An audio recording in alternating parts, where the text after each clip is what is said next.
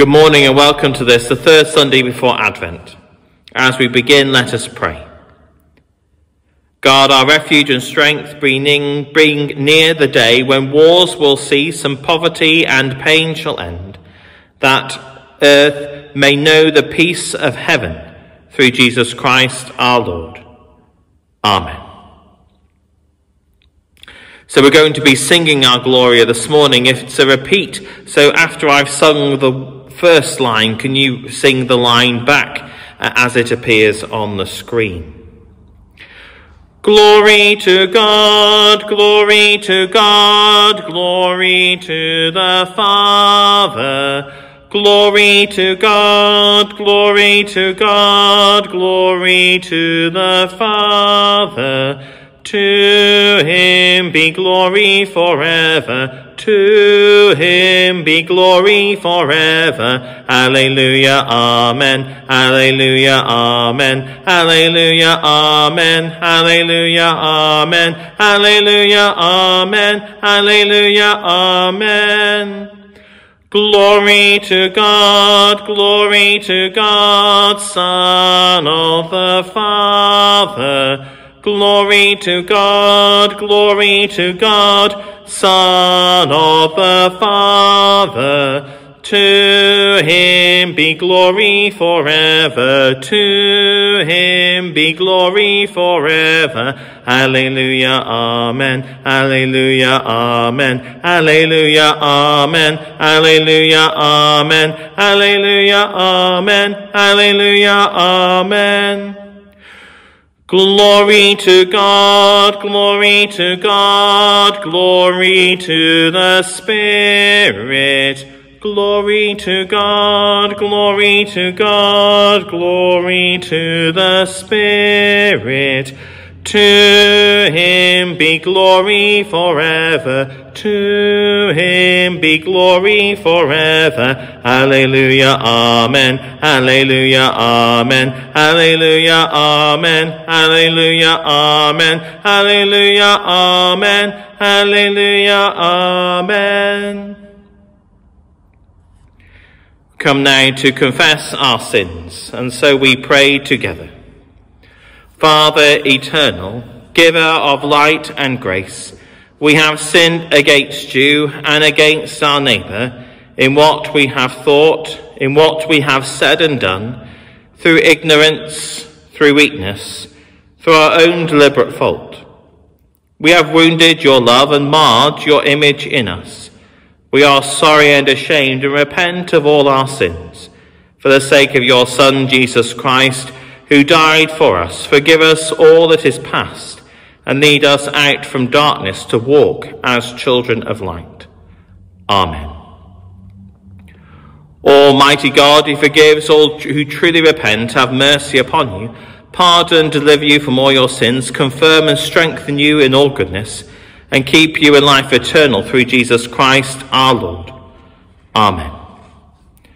Our reading today is from Hebrews chapter 9, beginning at verse 24.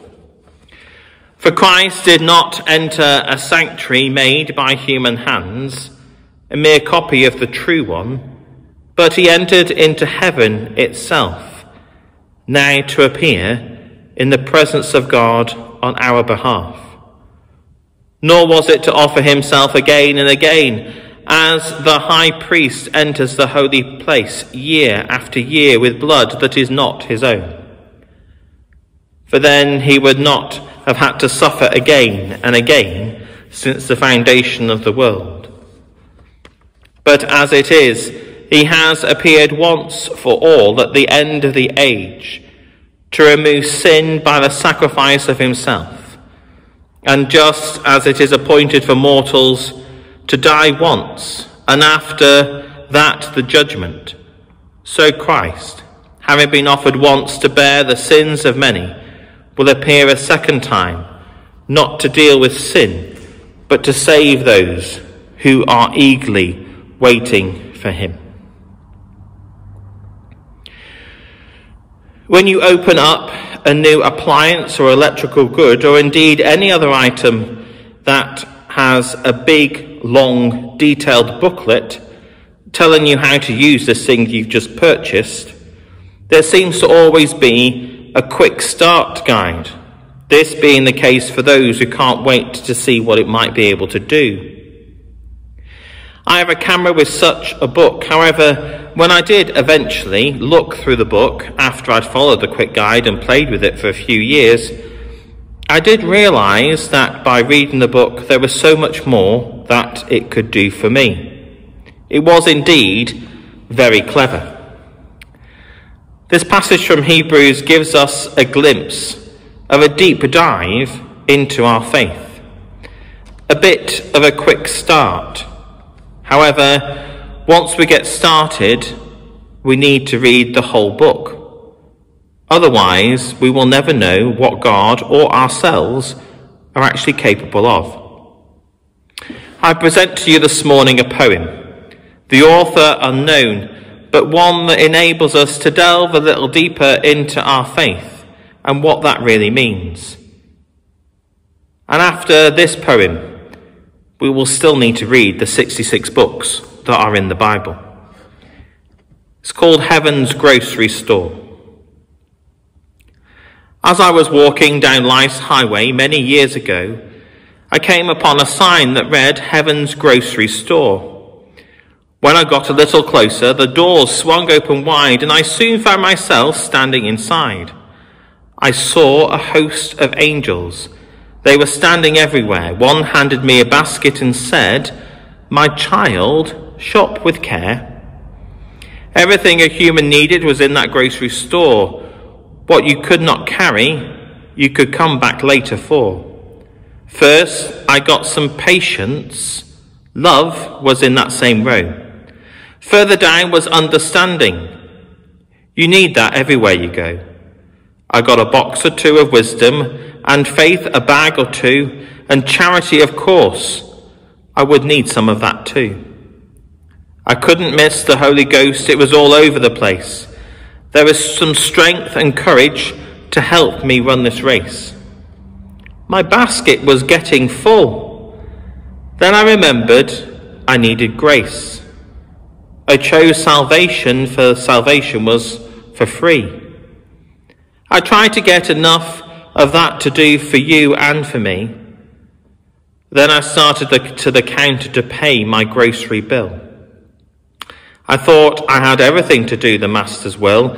As I went up the aisle, I saw prayer and put that in, for I knew when I stepped outside, I would run straight into sin. Peace and joy were plentiful, the last things on the shelf. Song and praise were hanging near, so I just helped myself. Then I said to the angel, "Now, how much do I owe?" He smiled and said, "Just take them everywhere you go." Again I asked, really now, how much do I owe?" "My child," he said, "God paid your bill a long time ago." Let us pray. Lord, help us to watch for the signs you give us in our lives, to keep ourselves walking in the light and good that you have given us. Let us all work for ways of peace in our lives and in our world. Lord, help us to look upon the needs of others with compassion. Give us hearts full to the brim of kindness and understanding. Let us be led by you in what we say and in what we do. Lord, help us to talk with you through prayer. Give us the time to talk to you and listen through faith. Let us pray each day for what lies on our hearts and burdens our minds. Lord, help us to work in your name. Help us to understand what you have planned for us in the mission which we are part of. Let us each day praise you for the talents and gifts you have bestowed upon us. Let us be guided by you as we use them to tell others of the gospel message of salvation. Amen. So we join together in the Lord's Prayer. Our Father, who art in heaven, hallowed be thy name. Thy kingdom come, thy will be done, on earth as it is in heaven. Give us this day our daily bread, and forgive us our trespasses as we forgive those that trespass against us. And lead us not into temptation, but deliver us from evil. For thine is the kingdom, the power, and the glory, forever and ever. Amen. The peace of God, which passes all understanding, keep your hearts and minds in the knowledge and love of God, and of his Son, Jesus Christ our Lord. And the blessing of God Almighty, the Father, the Son, and the Holy Spirit be upon you and remain with you now and always. Amen.